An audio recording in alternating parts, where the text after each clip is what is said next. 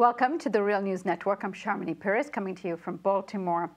When it comes to the environment and climate change, we in general must report on many gloom and doom stories.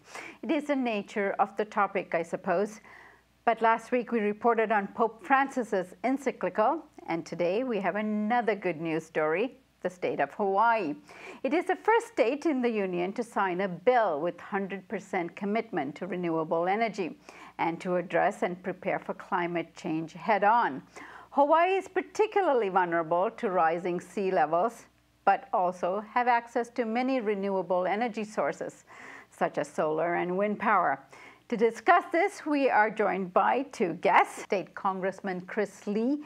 He represents the 51st District of Hawaii. He's currently the chair of the Committee on Energy and Environmental Protection.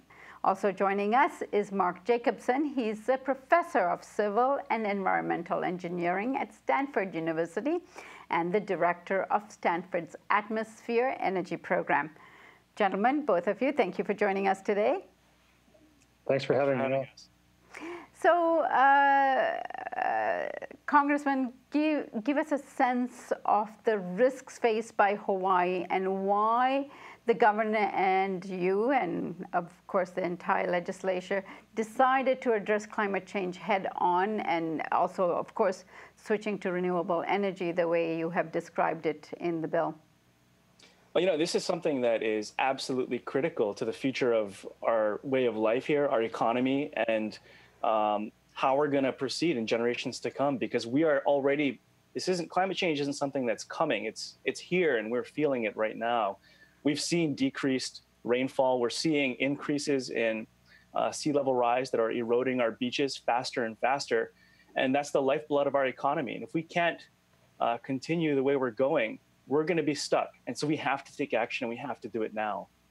And how are you planning to make this transition? I mean, this is something that a lot of people cannot get their head around, switching from fossil fuels into renewable energy sources. Well, you know, it's something that we're already on track with. We've had on the books efforts to move toward more renewable energy. And right now we're at about 22% renewable out of our entire electricity sector. And so moving to 100%, I think, is something that it's common sense. And we have a lot of wind, we have a lot of solar. We have more solar penetration per capita here. Roughly 1 in 8 homes have solar on their rooftops generating power. And it's just the next step, but the next necessary step in order to get us not only face and adapt to climate change as it's coming, but also to save our economy money, because fossil fuels fundamentally are only going to be more and more expensive for us down the road. And Mark, get in on this. Obviously, Hawaii is very distinct here in terms of the rest of the country. You've done a report on this. Tell us about what you're finding. Yeah, first, we've been developing energy plans for each of the 50 United States. And in fact, we just finalized those plans about a week ago, and including Hawaii. And each state has its own unique set of resources. In the case of Hawaii, it has a lot of solar, it has a lot of wind, it has actually a lot of geothermal, not a lot of hydroelectric, but maybe even tiny amounts of tidal and wave power. So we think for Hawaii that, and well, first I want to mention that we're looking at transforming not only electric power, but all energy sectors to clean renewable energy. So transportation, heating and cooling, and industry as well. And so our plans are really also looking forward to between now and 2050, doing a transition between then. And we found that transforming Hawaii's energy infrastructure, first, we would electrify everything. So we'd electrify transportation, maybe even some hydrogen, but that's produced from electricity too.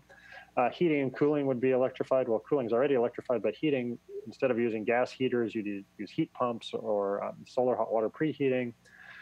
For industry, there are a lot of electric appliances too, even stoves. You can use like induction stoves that are run on electricity. So we'd electrify everything. And it turns out when you do that, you reduce power demand significantly. In the case of Hawaii, you could reduce power demand just by electrifying all the sectors on an aggregate of about 44%. How do you reduce power demand? Well, it's mostly in transportation. So take, for example, an electric car, what's called the plug-to-wheel efficiency of an electric car is about 80 to 86%. In other words, 80 to 86% of the electricity going into a car goes to move the car. The rest is waste heat. In the case of a gasoline car, only 17 to 20% of the energy in gasoline that you pay for actually goes to move the car. The rest is waste heat. So you actually reduce your end use power demand by about a factor of 4 to 5 in transportation. In other words, 80% reduction of power demand in transportation. That's where you get the best benefit. And that's why electric cars, for example, to drive them, they only cost 80 cents a gallon equivalent compared to like $3 or $4 a gallon for gasoline. So a consumer would save about $20,000 in fuel costs driving an electric car for 15 years, 15,000 miles per year. What are the challenges in making this shift to using electricity? Well, these are all with existing technology. So I think the first challenge is getting information to people, because once people realize that electricity is so efficient, that electric cars are so cheap to drive. I mean, that right now the actual buying the car is more expensive, but the fuel cost savings outweighs that by far over time. And, you know, in the case of Hawaii, you know, you don't have to deal with long distance transmission. They have, you know, except for, you know, when you're going across islands, you might need some transmission. So I'd say transmission is a challenge, but that's more of a regulatory issue, not even a cost issue.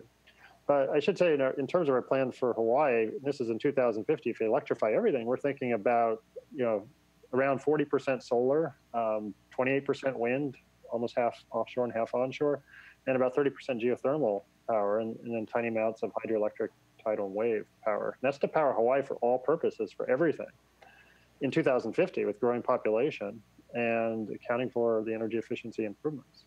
And so I was hoping that Chris and you could join us for a second segment. It's sort of like... Sure. Thank you for joining us on the Real News Network.